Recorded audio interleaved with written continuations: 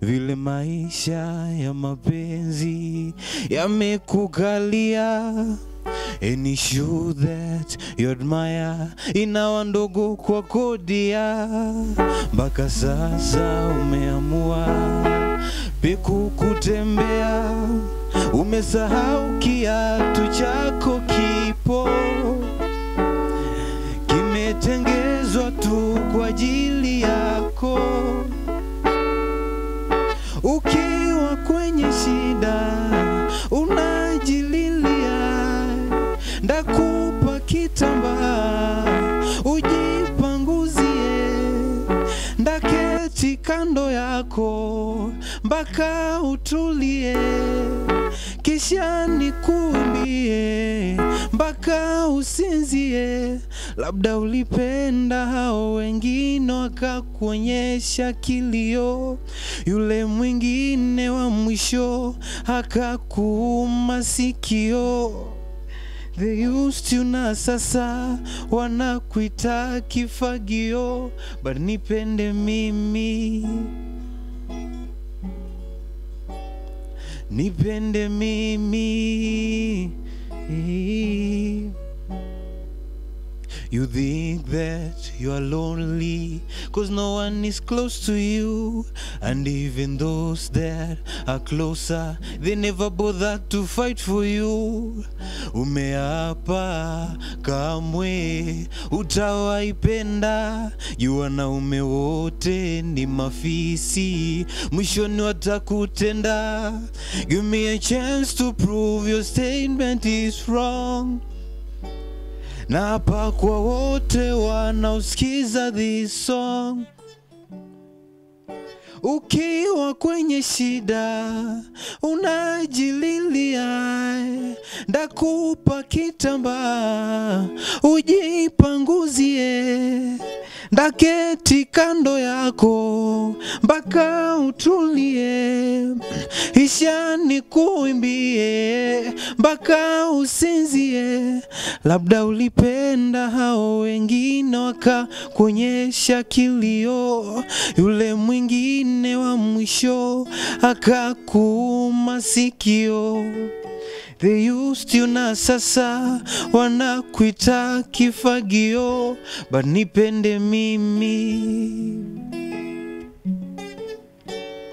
nipende mimi.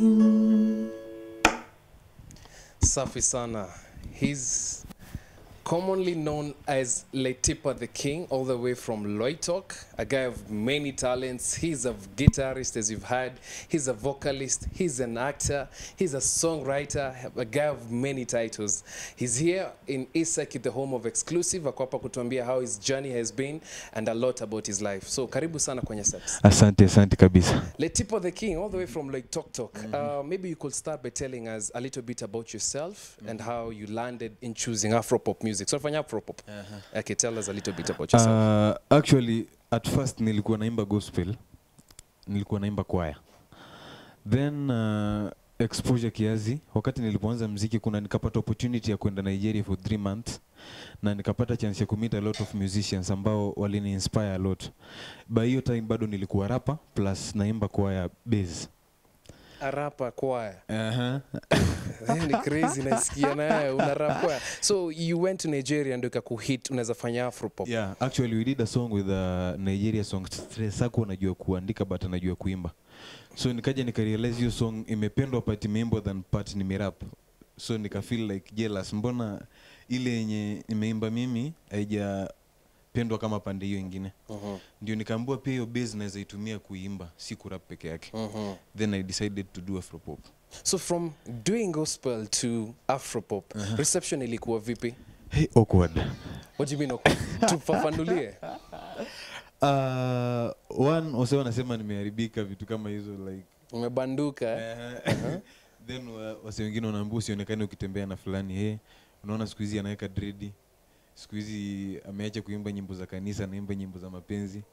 But anyway, naendelea kupata a bit of more fans from home. Nadhani with some time itakuja kuchange, but kwa sasa bado ni challenging. Speaking of home, your mom, who's a musical fan as well, she coached you, a vocalist, and also from the choir. Maybe you could tell us a little bit about that as well. By that time nilikuwa nikiandika wimbo, lazima nimpelekee kwanza kama iMac. Ananiambia toi dadi si dadi naitwa Mungu. Vitu kama hizo ana-edit. Then wakati nilikuja kuanza kuimba secular, sikumwambia by the way. Nilienda tu nikarecord, then sijui ilifanyika aje akaipata kwa phone ya beshte yake. So akaisikiza, cha ajabu alibambika nayo. For the first time akaniambia, anyway, sipendi chenye unafanya, but I'm your parent and I support. So kivocally, lyrically huwa ananisaidia kuedit pia. Yeah. All the way from Lake Talk, okay? Sio mbali sana, but within Kenyan boundaries, unaelewa. Maybe unaweza tueleza some of the challenges unapitia. We are just from this new argument ya playing KE. Maybe unaweza tueleza pia tactics unatumia za kuweza kupenetrate in the industry. All the way from Lake Talk, the challenges maybe. At the moment, ukitumia msee link yako kwa inbox, maybe umwambie watch video yangu mpya, atakwambia nitumie hiyo video hapa. As in, ni ngumu msee Mkenya kucheck video yako kama wewe ni upcoming, ana prefer umtumie rather than kuidownload yeye mwenyewe. Ya pili, kuna hiyo mentality mbaya. I think kuna wale wasanii wa kitambo ambao walispoil jina yetu, si wasanii wenyewe tunakaa msai. So ikakuwa like the moment una mention kwamba unataka kuwa msanii, then probably umeshaharibika, unataka kufanya vitu mbaya. So like hata ukipita kwa kijiji wanaanza kukupisha kwa barabara. Like imekuwa imaginative kwamba the moment unaimba obviously unavuta bangi. Then thirdly, kuna expectations wenye wako nayo. Kama unaonekana kwa TV, unaonekana kwa video, then probably uko na pesa tayari. So ukipatana na maelahola kwa kijiji wanakuambia hii toa form ya leo, unamwambia sina do. Unaona kameanza kuringa, kanaonekana kwa TV Y254 Isaki utapo kameanza kuturingia kijijini. So ni ngumu sana kuambia huyo msee kwamba bado na struggle, sijafika hapo penye nataka kufika nianze kupata hiyo pesa basi. Kuna mtu napenda sana anasemaga ana keep it real because he's not afraid of making enemies. So you can tell that to your friends back at home. Now, we were saying that you came from Loitoktok, a town with no such platforms za kuexpose these talents. Ulimanageaje, ulishapenaje skills zako ukaweza kutambulika na kufika mahali huko? Advantage yenye niko nayo, travel kidogo, like high school nimesomea Kisii. Then kuna hiyo experience ya kwenda Nigeria. Then sasa niko college Ukambani. So hizo jani zote napata chance ya kumit a lot of musicians na pia chances kadhaa za kuimba. Like kama wakati nilienda high school ndio nilipata psyche ya kuanza kuimba kivyangu, kurap. Before that sikuwa naweza. Then kwenda Nigeria nikapata exposure kidogo, then nikapewa ma advice kiasi na wase like kile unafanya unaweza fanya na upendwe pia. Maana like mpaka saa hii I'm still afraid of kuperform kuimba than kurap. Maana kurap unajua uko na freedom. Unaweza ruka kwa stage na bado sauti siharibike. But kuimba bado kuna hiyo tu. Although I'm still heading there. Hopefully, yeah. Let's talk. Umetaja sana Nigeria, venye umetembea Nigeria. Maybe unaweza tuibia siri. Ni nini wasanii wa Nigeria wanachofanya kule tunaweza emulate huku Kenyans kama artists? One thing ambayo na feel jealous mpaka saa hii, niliekea Nigeria mmoja wimbo ya Vibes Cartel. Tulipofika akaniuliza, is this a Kenyan artist? As in hawajui, yani wanasikiza ngoma zao peke yao. Na hivyo ndio yuko mpaka movies. Like tulikuwa tuna watch Citizen TV kwa channel za DSTV hapo.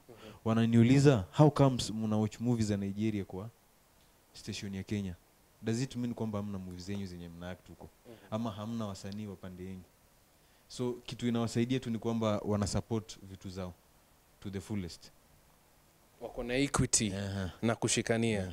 Tunashikania, show business is all about kina ma DJs, kuna sisi presenters. We need to make it a voice for everyone. So now tukiendelea, maybe unaweza tueleza umefanya audios ngapi by now na music videos ngapi so far? Audios niko na 6 singles. Niko na video moja na niko na collabo 4. ambayo kwa hizo collab 4 kuna video moja kwa hiyo collab. Two things tukiwa hapo kwenye collab. What strategies ama ni mbinu gani unazotumia za kuweza kufanya collab na watu? Nini unaangalia kwa tuseme kwa wasanii walio nyumbani wanasema watafanya collab na ya stars wengine? Ni nini hasa wewe kibinafsi unachoangalia ndio uweze kufanya collab na msanii mwingine? At the moment bado sijafika hapo pa kuchagua. But kwa sasa ni chemistry. Unajua kuna vile naweza sikiza muziki ya mse fulani nione ninaweza fuse na sauti yangu ama flavor yangu itoe kitu fulani amazing.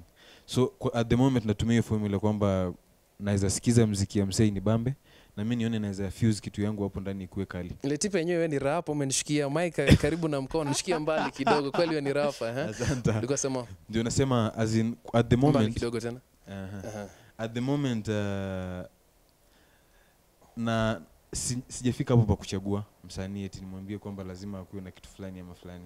But pia quality na matter, although nasikiza flavor ya mse, maybe kama itafuse na kitu fulani yenye nafikiria then tutaingiana nayo. Yeah. Na wasanii wengi pia wanalia, wanasema kwamba ati wanakosa exposures na platforms za kushowcase talanta zao You coming from Loitox, a very far place Yeah. But venasema within boundaries za Kenya. Uko na 6 audios na 1 video nimefanya collab Maybe unaweza tobolea siri ya venye unajimarket ama what means are you using to market your music ijulikane huku nje? Actually hiyo ni ugonjwa mbaya sana ambayo imeingilia upcoming wa Kenya. Like msee anasema akona talent, akona nyimbo but hayuko ready kurecord. Anasema anangojea sponsor aje sponsor kurecord audio then video then atoke hivyo. And yet tunasahau kwamba maybe aliplaniwa na Mungu entertain mtu mmoja. Maybe hiyo audio utarecord alafu ukufe hivyo kwa entertain mtu mmoja. So kama unakaa hiyo time yote si kuombea mabaya. Just saying that wakati huyo msee anangoja maybe anasema nangojea mse fulani aje ani identify. Hakuna mtu atakufuata huko vijijini. By the hiyo ndio kitu moja nilikuja kurealize. Nikitoka high school nilikuwa na idea maybe nilitoka 2014 form 4. So nilikuwa najua by 2015 mwezi wa pili ndakuwa nimetoa nyimbo kama 30. By 2015 mwezi wa 6 ndakuwa nimeanza kutoa collab na Diamond. Then nimekuja hapa nje kuna hiyo reality check kwamba lazima ustruggle ndio upate, na hata ukirecord maybe watu unajua kuna quality, ndio kuna msemo mwenye anajua unaimba poa, but kitambo aende kuchukua hiyo ngoma yako ni very difficult. But then nikaambiwa usingoje msaje ku identify, record hiyo by the way, maana ukirekodi hiyo moja ni better than ukuje record anything. Maana kama saa hii hiyo video yangu sijatumia any capital, nimeipost to YouTube na nikashare jana, ndio imefika 1010 views. Na ringa by ndio ya kwanza. Ringa jasho lako lile kabisa. So it is better kuenda kurecord then share na wale marafiki wachache ambao uko nao na familia. I'm sure hao wawili watatu watamake a difference. Kesho utapata one more fun. Hiyo ngoma nyingine utarekodi itaongeza wawili watatu, then to improve pole. This is Letipa the King. He's currently working as a solo artist. Hayuko registered in any record label. And before nimwache aende, niko na maswali mbili ya mwisho. Kwanza ningependa waambie wasanii watu wakiwa nyumbani wakitizama watakupata wapi kwenye YouTube, your social media handles wapatie, alafu rudi kwangu nikuulize swali. YouTube, tumia camera 4 ile.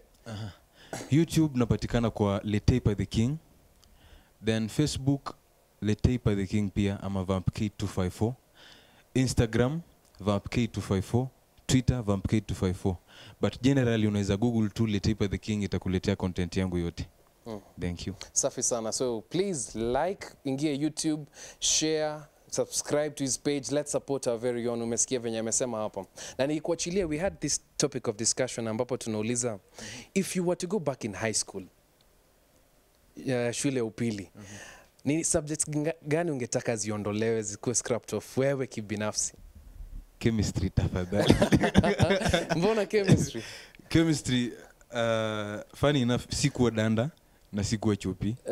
But nilikuwa hapo katikati. Chemistry model alikuwa anafunza kwa class naelewa kabisa.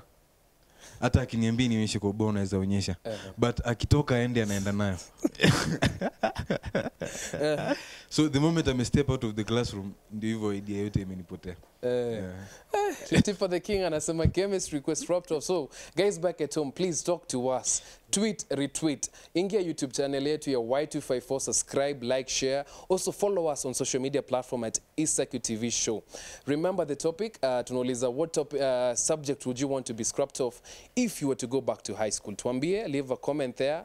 We'll read it in this bulletin, this broadcast here. Na pia tunataka kuachia murushie big up zenyu na ngoma mali talk atapata at DJ Talk _ at DJ_TORQUE kila mahali kwa social media zote. Safi sana, amesema anacheza all genres but sana sana playing KE. So from this side nataka atitok umesema nini? Unapata wapi? At DJ_TORQUE. Umeanza ku rap now? Safi sana. From this side we take a short musical break. Don't touch the dials. We'll be right back.